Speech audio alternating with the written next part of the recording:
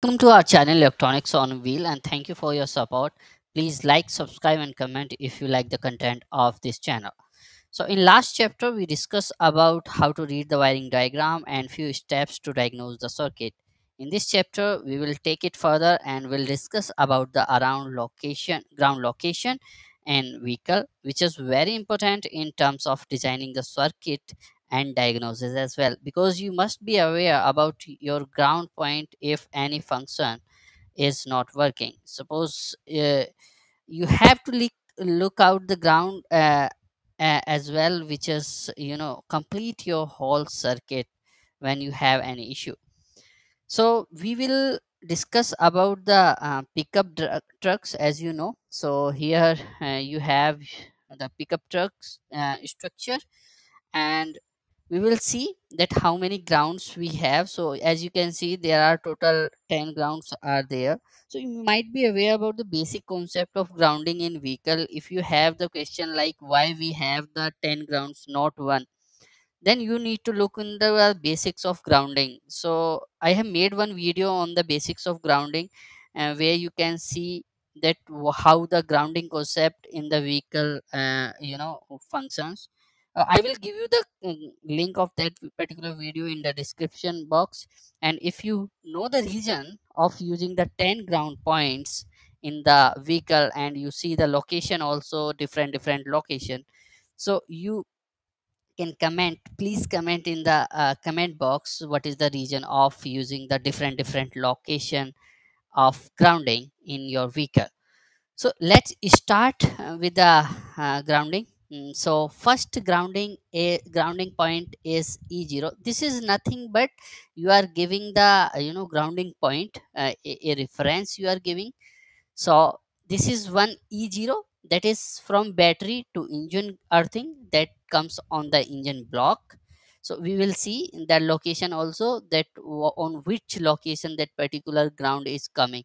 So if you see, this is the E0. Let me change the color of this pen so that it would be more clear. So if you see here, this is the engine block and this is the location of E0, which is coming from battery to engine earthing.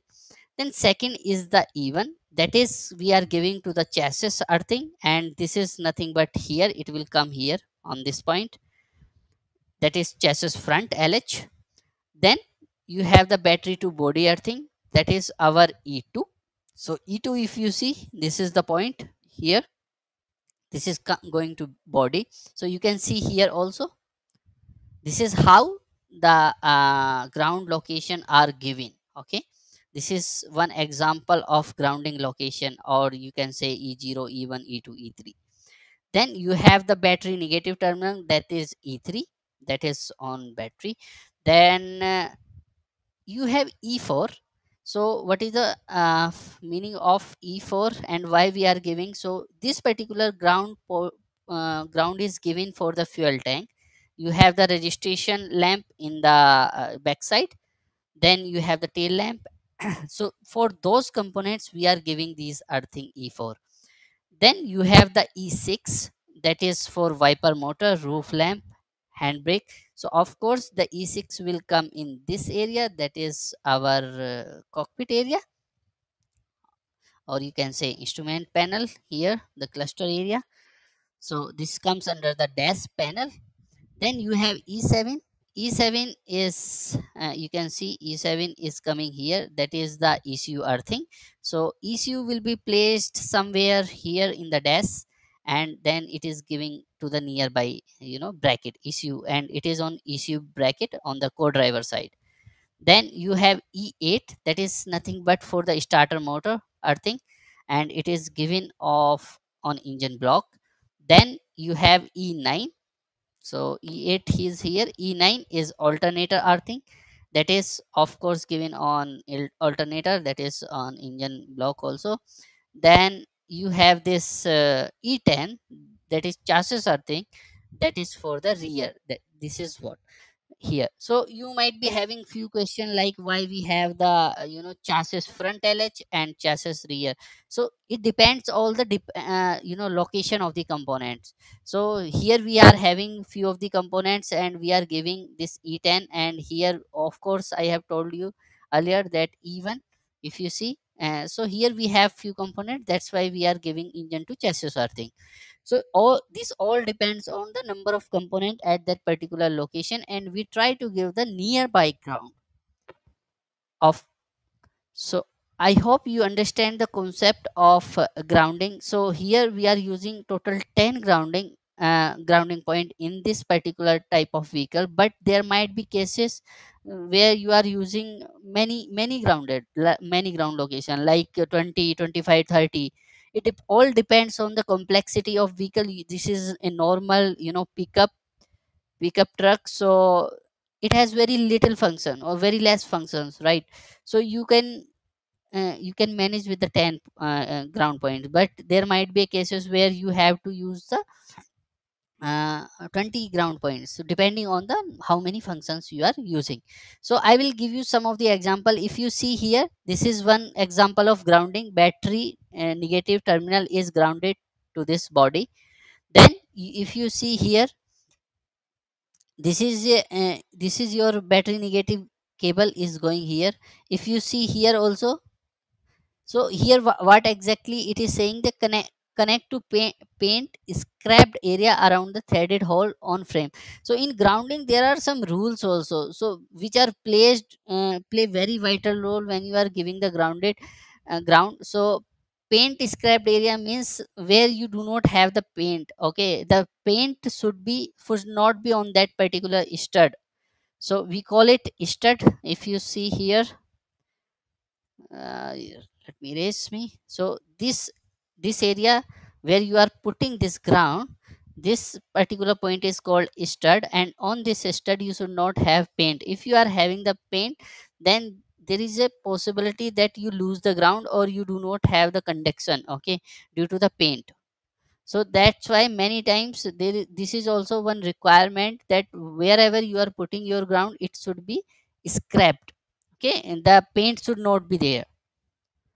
Then we will see here different type of ground. So you can see here, this is your chassis ground location. Then you have alternator, you have your battery negative terminals. Okay, these are the ground location wherever, it all depends on the how you have given the routing. And whenever you are giving the ground, you have to make sure that bigger wire should have the lesser length, because we want to keep the ohmic resistance very less.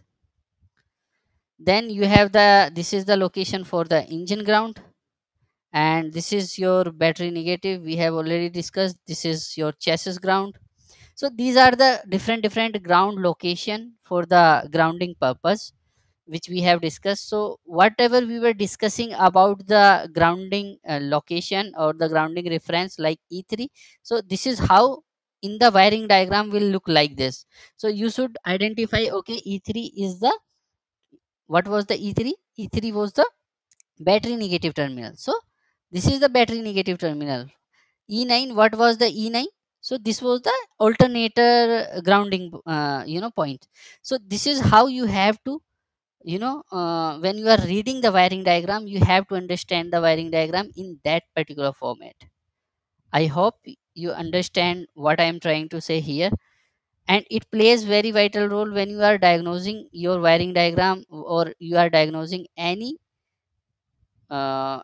problem or any problem in the circuits. Okay, suppose some particular function is not working, then you have to make sure that your grounding should be intact. If it is not intact, then it might be a problem because of grounding.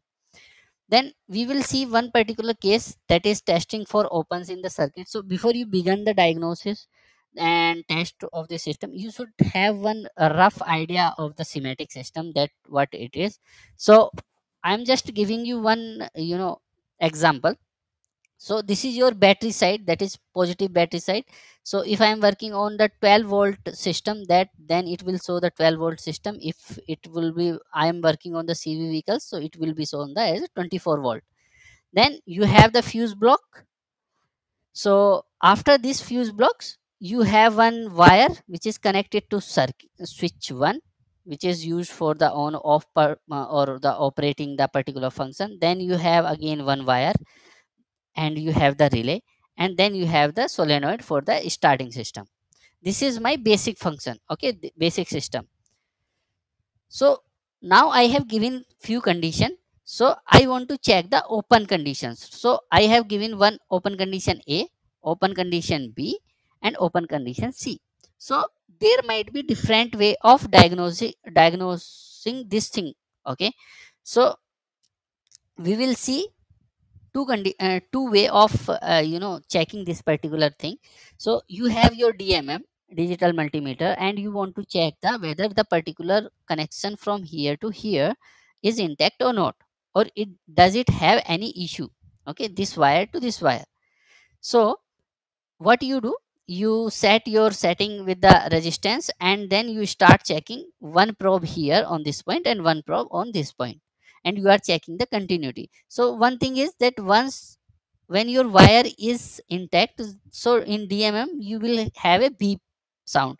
But suppose if you do not have the beep sound, then and you want to check from the resistance value, so you know in this condition the resistance would be infinite, okay. So however, this is the ideal condition of infinite, but you will be having as a practical very large value of resistance. So you should understand, if you are getting very large value of resistance between this point to this point, it means that your circuit is open. I hope you got my point. If you did not get this point, then please comment in the comment box. I will explain again. Similarly, from this point to this point, you want to check whether this my particular circuit is closed or open. The same thing will happen. The resistance value will be very high. But if it is no, if you do not have any issue and it is very much intact from one point to this point, then you will have a beep sound. It is not a problem, right? I hope you understand. Suppose you do not want to measure from this particular resistance. You want to measure all the things from the voltmeter. Oh, sorry, on the basis of voltage. So in DMM itself, you have to set your reading as a voltage. Okay. So as I told you that we are checking with the 12-volt battery. So on this point, I will be having the 12-volt. Correct. Now this particular one probe we will put on the ground, and this particular point we will check whether this till here I am getting the 12-volt or not. If I am not getting the 12-volt, what does it mean? That somewhere my circuit is getting open. Okay. Okay. So I have told you earlier also. So this was the case. If you want to measure from voltmeter, you have to keep one of the probe on the ground, and you have to keep one of the probe uh, on the wire side, on the positive side. Okay. So let me show you.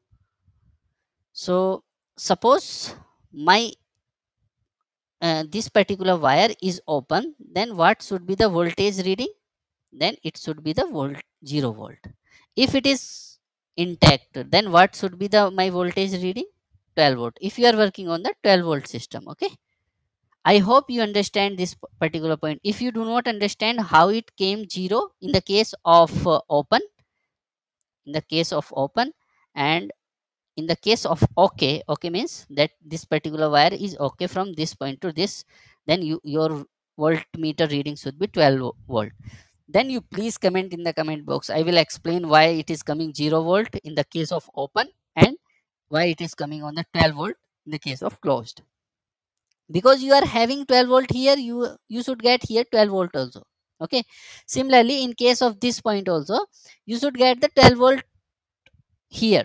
If it is okay, if it is open, then you should get the 0 volt. If it is open, then you should get the 0 volt. Okay. So till here you should get the 12-volt. Here you should get the 12-volt this. But if you are checking on this point, you should get the 0 volt, because everything will go in the drain. Okay, everything will go in the grounding. And if you are not getting here 0 volt and some reading, then what does it mean? That your ground is not intact, your ground is not properly grounded, your this wire is have some issue if you are getting some value here on this point. I hope you understand this, how to check the open circuit from the voltmeter point of view, from the resistance point of view. If you have any confusion in this, how to check the open circuit and voltage and resistance, please comment in the comment box. In few days we will have one practical session as well for this, where I will show you that how this 12 volt is coming and 0 volt is coming. This is what I have already told you. This is very important point or important concept when you are diagnosing on the any circuit or any issue, that voltage drop. So you can measure the voltage drop between any 2 points, any point in a circuit and the ground, and across the component also, like switches, relay, connector, wires and cables. Okay, so you should always remember this thing. So in next video we will discuss about the fuse box and relay location, and then we will go further in the system wise, that how these systems are working. So here you can see, so we will discuss about these systems. So what alternator is doing, what is the meaning of battery mill, why we are giving this connection. Okay, so all these things we will go in detail system wise. So this is the circuit of which system, can you please comment in the comment box. So thank you for your time and thank you for your support. Please like, subscribe and comment if you like the content of this.